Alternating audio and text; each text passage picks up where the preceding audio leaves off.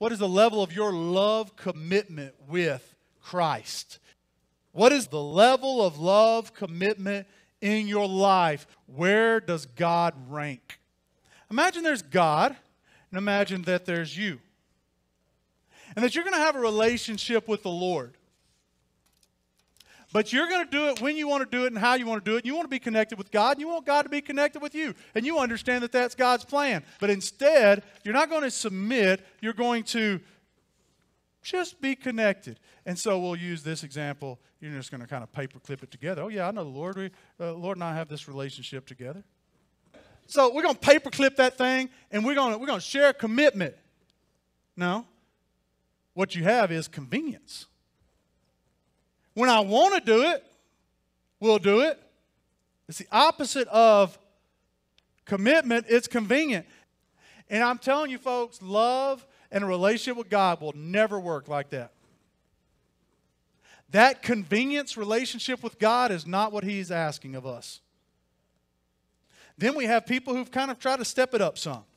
And they want to be a member. And they want to make commitments of some kind. Many people try to staple themselves to religious ordinances and practices and things where they're trying to do certain things. So they've contracted themselves. Now it's a love of contract. I'm going to commit myself. I'm going to staple some things in, man. We're going to have a contractual love, and we're going to seal this thing with a contract. We're going to staple some things down. And people try it. We want to be in subject to Christ in the things that we agree. It's a contract. You know what a contract is?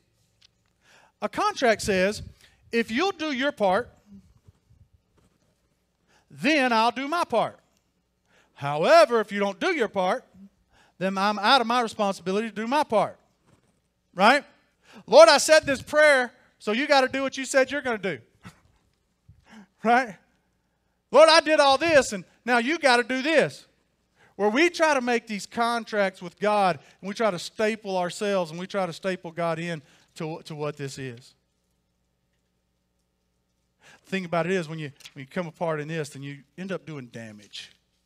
You ever seen somebody who was in a contract with God and loved God, and they put themselves into really being committed, they thought, with God, and then they weren't anymore, and then you can see the damage in their life?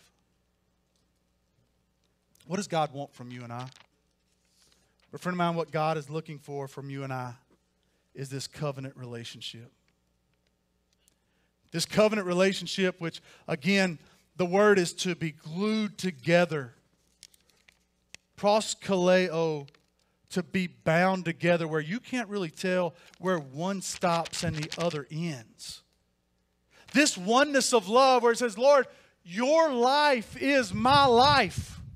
I'm coming to you, and I want to grow in you and with you to the kind of love where we are the same, and the two shall be one. This is the kind of relationships that we're trying to mirror in this world.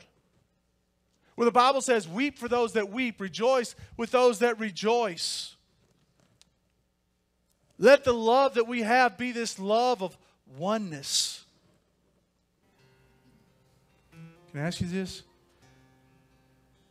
Do you love Him?